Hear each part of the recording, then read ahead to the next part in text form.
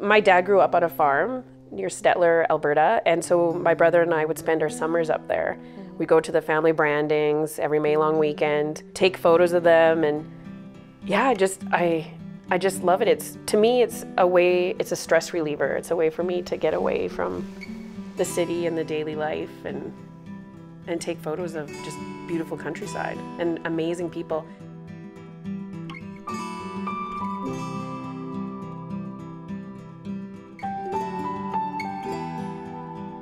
Hey TCSTV viewers, it's Evelyn from the Camera Store, and I'm here today with international award-winning photojournalist Leah Hennel. Thanks so much for being here today with us. So what is it that you do exactly? What is photojournalism? So photojournalism is truthful storytelling, capturing real moments using photography or video. But yeah, it's just real moments, documenting real moments. Yeah, and what is it that got you into photojournalism? So when I was younger, my mom had gotten my brother and I a subscription to National Geographic. And like most young kids, we would read all these amazing stories and look at these just amazing photos from all over the world. And I think I was just kind of hooked because my math marks weren't that great. So I knew that I needed to find a career where I didn't have to do math. Yeah, and what was the path that got you there? So in high school, I did this work experience course. I think I was about 16 in grade 11, and it was a work experience course at the Calgary Sun in their photo department. So back then I developed their film, I made prints, worked in the dark room.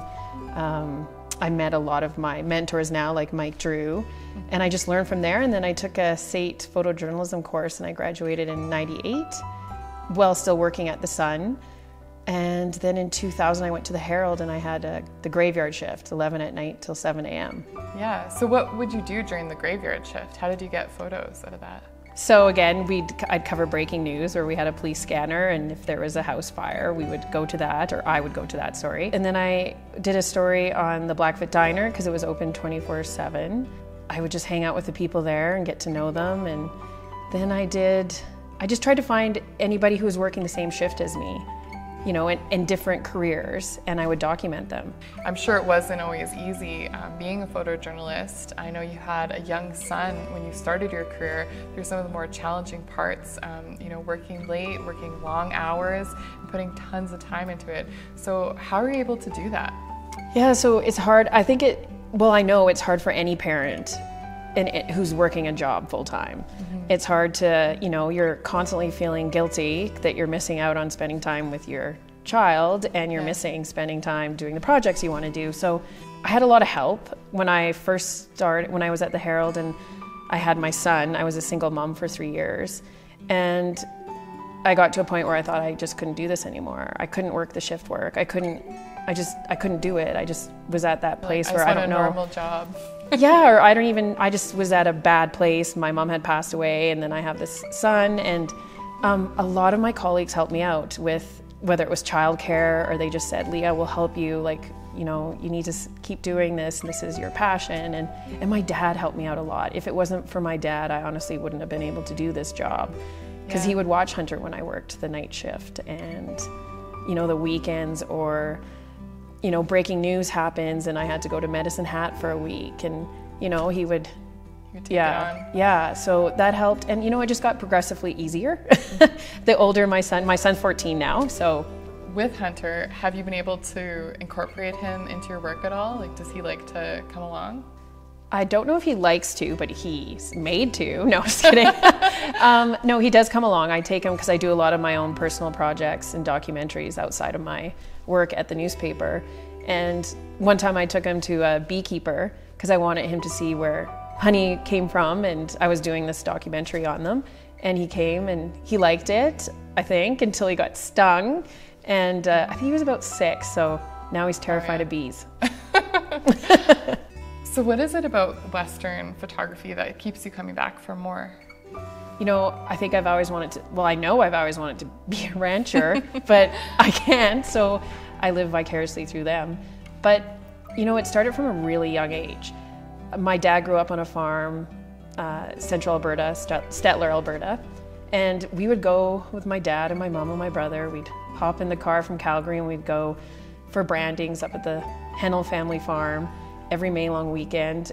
And just from there, I just got so attached to this lifestyle, this getting out in the country and just being with really good people, and it was just amazing. I always say on the weekends, everyone drives to the mountains and I drive to the prairies. The wildlife, the scenery, there's so much in the prairies. Yeah, we're not just good for our mountains. No. And then going to like the Hutterite colonies, I've always been interested in that, right?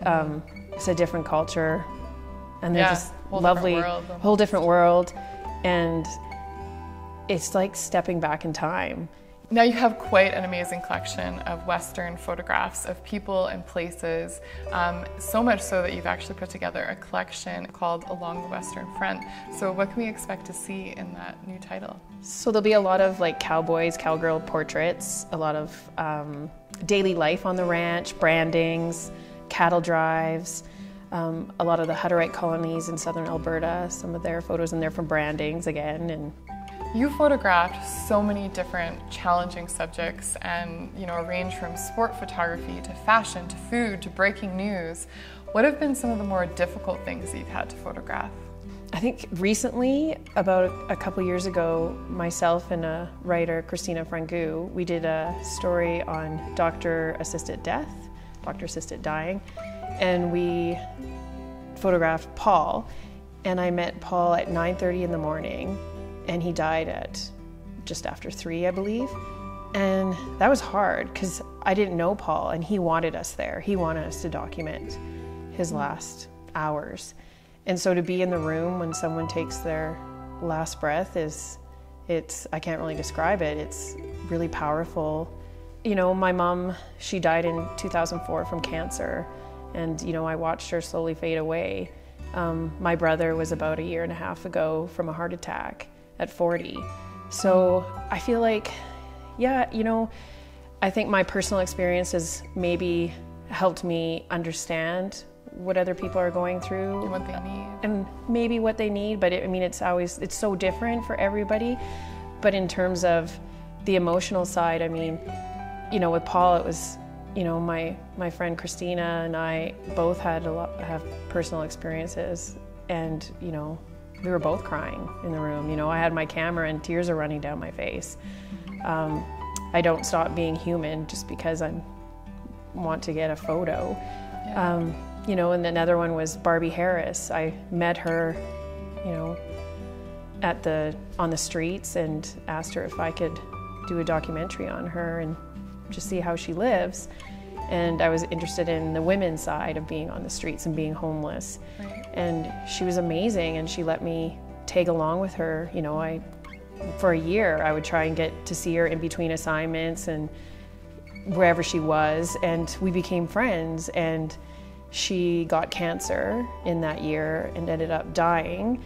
And so I was there for that. I met her family, her social worker. It was hard,